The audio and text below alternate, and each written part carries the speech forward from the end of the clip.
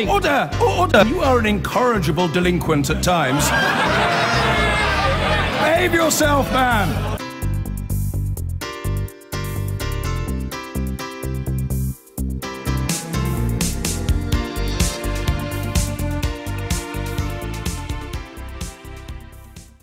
MPs are on their half-term holiday at the moment, so you might be forgiven for thinking that we'll be in for a quiet time next week. But not a bit of it.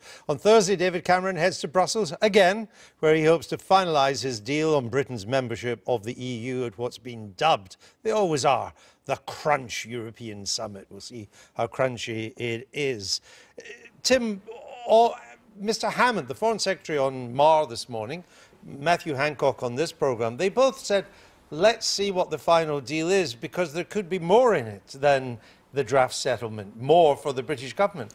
I would suggest that the draft settlement for Mr Cameron is as good as it gets. That may well be the case. Journalists have been seeking rabbits from hats for many weeks and taking them out, and Eurosceptics have been shooting them long before David Cameron got anywhere near it. There's one thing that Cameron can do, which I understand he will do before next weekend. He can explain what he means by this kind of sovereignty lock, where he gives Parliament, you know, the sovereign Parliament will be... That's all smoke and mirrors. It is all smoke and mirrors, but that's the one thing he's got left. It's something he can do in domestic law. They can explain how the Supreme Court here will hold the European Court to the letter of the European treaties. So it's not even putting British law above European law. It's effectively getting a British court to say that the European Court is not adhering to its own treaties. And he'll, you know, if the summit finishes on Friday, I suspect he'll unveil that either at a press conference or we'll see him doing Andrew Marr next Sunday, and telling the world all about it. He is going to do Andrew Marr next Sunday. Politically, the Prime Minister would be in trouble with his own party if this deal was further watered down at the summit, wouldn't he? He needs it to be strengthened. And I'm hearing stories coming out of Brussels saying there is a rabbit or two, but whether they're tiny little rabbits or great big ones, I don't know. I think this is a campaign that will be won by fear, not by terrific bribes, and isn't the deal wonderful? What Philip Hammond said this morning, I think, was very important, that if we vote to leave, Europe will make sure our conditions are as bad as possible for fear of the whole thing falling apart, other countries peeling off. I think that's the really serious threat. So the idea that we're going to get this wonderful deal out of Europe, or that France will go on being our border guards and look after our camp in Calais, I think it's those sorts of fears that will win it. And they're genuine. Mr Sarkozy wins in France next year, he could well change the camp whether we're in or out. He's campaigning on that. Well, he could, so that's true. The membership's not... next year is next year. The problem with all these things, it's like the out campaign saying, oh, if we're out, we can do the following. If in Europe we'll react like this. None of that is provable until it actually happens one way or the other. We had a close ally, a close colleague of Angela Merkel today, warning that you know, that it would be bloody, our terms, if we leave. And why shouldn't they say that? Bill Cash. But why shouldn't they say that? There's no point in issuing a threat afterwards. If they want to threaten, now is the time. A German backbencher that we've never heard of threatening Britain. Which doesn't mean that he's not a good man, just because we haven't heard from him, but we haven't.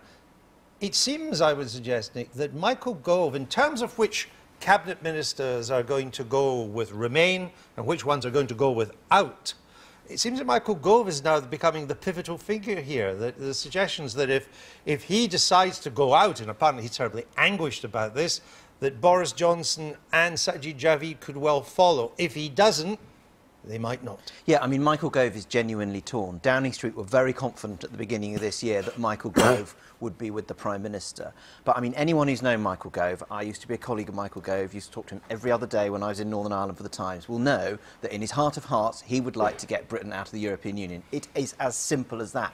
But he knows that if he campaigns to take Britain out of Europe, what he is essentially doing is joining a campaign which, if it is successful, will destroy David Cameron's career, destroy George Osborne's Osborne career and potentially hand the Tory leadership to the two people in the Conservative Party he loathes more than anyone else in terms of being leader. That's Theresa May and Boris Johnson. So he is torn. But you're right, what he does could provide a lead. The thing about Boris Johnson is Boris Johnson, in his heart of hearts, believes that Britain should be in the European Union. But there's one thing that Boris Johnson believes more than that, which is that Boris Johnson should be Prime Minister, and therefore he needs to do what is best for that, leadership thing, which is why he needs this sort of parliamentary sovereignty. I'm grateful for that blinding revelation that Boris Johnson wants to be Prime Minister. I never thought. What do you make about Mr Gove being the pivotal figure? If Cameron can keep him on board, there'll be fewer defections other than the usual suspects to the out campaign. I think that's right. I mean, someone described him to me as the sort of the big domino, and if he falls, other dominoes could fall.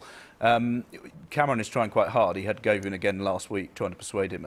What they think they've got is at least an acknowledgement from Gove that if he does opt to follow his conscience and say he's going to vote out, that he wouldn't do much campaigning. I suspect he'll do one interview and then sit the thing out. And they think if he's not out there leading it, that won't do them quite as much damage. We know Alan Johnson's heading up the Labour effort to stay in. But is Jeremy Corbyn really going to campaign hard to stay in? Is the Labour Party going to spend money on this campaign? I very much doubt it. It's not in his heart. And his instincts are to pick the absolute wrong issue. Today, there he is saying he thinks that Cameron is wrong on immigration. We should have much easier immigration. He shouldn't be trying to cut back the number of EU migrants coming into the country. I mean, that is no way to win it, and I presume he knows it. It's very important that Labour voters are brought on board, that there is a strong campaign. Mr Cameron needs them too, doesn't he? Cameron really needs Labour voters. And it ought to be the great, strong, uniting message for Labour, because virtually all Labour MPs are strongly in favour. There's a maverick handful. The clear majority of the parliamentary party. It should have been a big contrast. Labour, pro-European, Tories all over the place. And I'm afraid that it's just possible that Corbyn will muddy that water. His heart is not in it. I mean, we saw what he really felt in the final TV debate in the Labour leadership, when he absolutely laid into the European Union. He hates this new free trade area, the TTIP negotiations with the United States. With the United States. He just loathes it. But he's got himself bounced into the leadership contest into saying that he would support our membership, but I will push for reform within. But it's not what he really believes in his heart of hearts. As things stand this weekend, a few days before the big summit, which is meant to clinch it one way or the other, are we heading for a June 23rd referendum, do you think? Yes, I think almost certainly.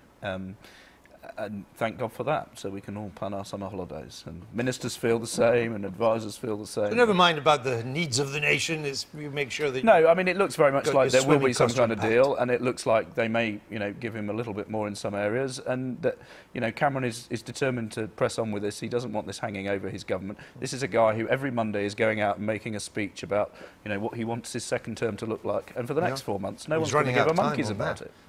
Absolutely. The terms would get worse, not better, if it drags on. The rest of Europe will get crosser and crosser with this. And the migrant crisis could overwhelm everything too. Absolutely. June referendum, but one calculation of the Prime Minister was that he thought that, like 1975, the Prime Minister endorsing the deal would begin the process of changing people in favour of it. You look at that poll in The Independent on Sunday today, 58% of voters think the Prime Minister is not going to get a good deal, so you may not see that change. Well, let me now be really unfair, because it is too early, really, but just take a guess. As a nation, are we voting out or in? 53-47 in. 55-45 in. I suppose so in.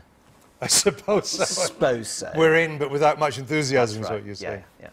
We're now going to put these clips into the library and bring them out on the Sunday after June the 23rd. It'll be fun. I've been getting away with it all my